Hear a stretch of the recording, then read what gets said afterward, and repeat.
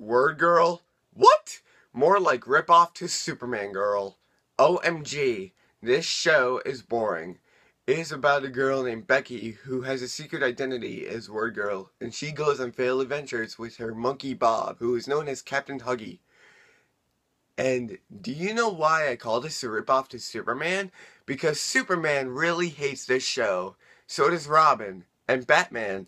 They hate this show too. Do you know what shows are better than this show?